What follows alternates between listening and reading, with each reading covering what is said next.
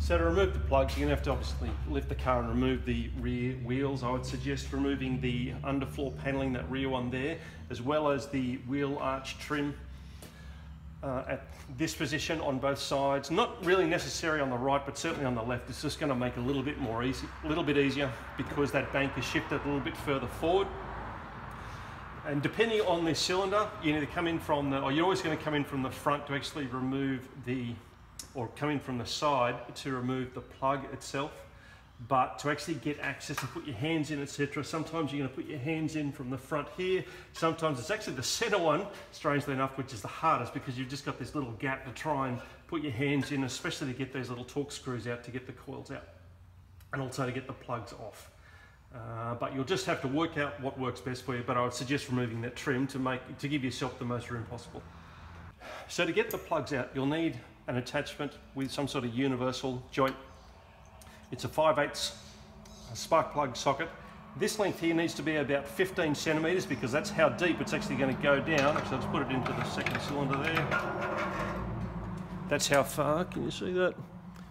That's pretty much right at the corner there, which then makes it pretty simple, depending on which cylinder, to actually get access in here and be able to get everything out. And it's the same on the other side. Even though that bank is shifted a little bit further on the other side, it's actually not so bad.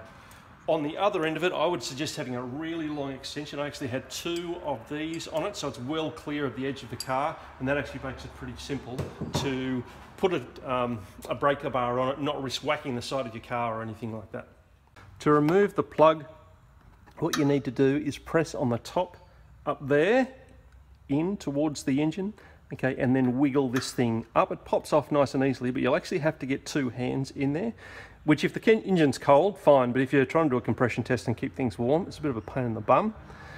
To get at the screw here, these are actually pretty simple, but those that are in the forward cylinders are a bit hard. You'll need some sort of tool with a universal joint to actually get those off. They're T30. Then the coil will just pull straight out. When you are installing that and you are putting it in, wiggle it back and forth. That'll help us actually go into the right spot and seat all the way, as well as you'll be able to then easily line up the screw at the back there that holds on the coil.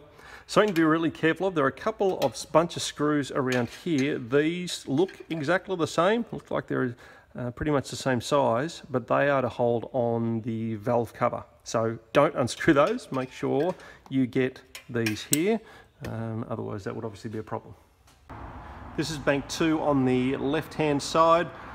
Cylinder 4, which is on the far left there, is a little bit difficult to get to, which is why if you actually reach your hands around the front of the exhaust pipe around here, that's where you're going to get most of the access, even though when you put the spanner in to remove it, you can actually bring it out this way. When you're installing the plugs, if they're new plugs, the number is 32 Newton meters. And you'll notice when you torque them down, because you've got that compression washer on the plug itself, it'll feel like it's sort of taking a long time to torque up. But then if you're putting in old plugs, so for example, I've just done a compression test on the car. So I'm putting in the old plugs and they take 25 Newton meters. And you'll feel that it just torques up very, very rapidly, like you would expect a normal screw.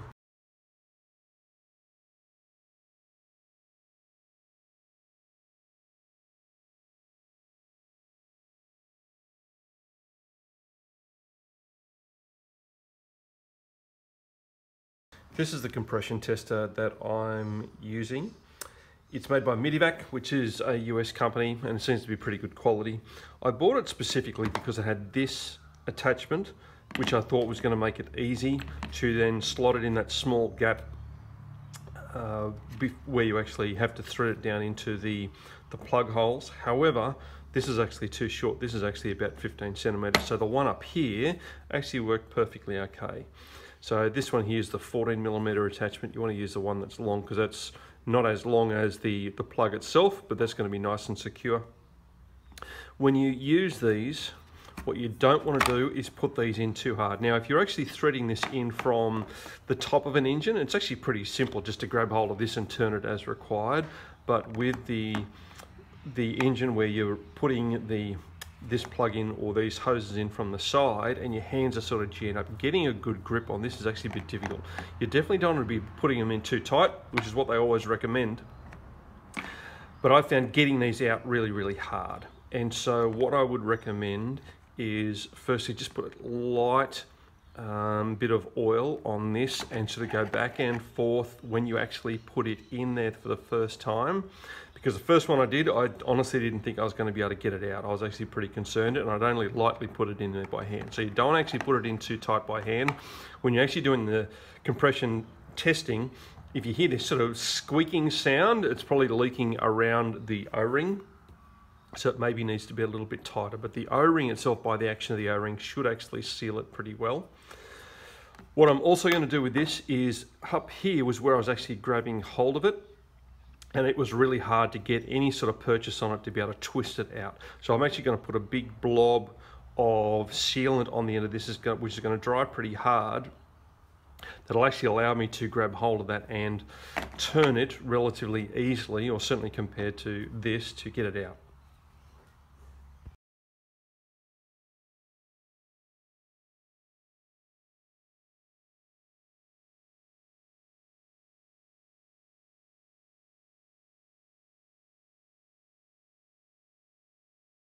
The fuel pump fuse on the left hand side.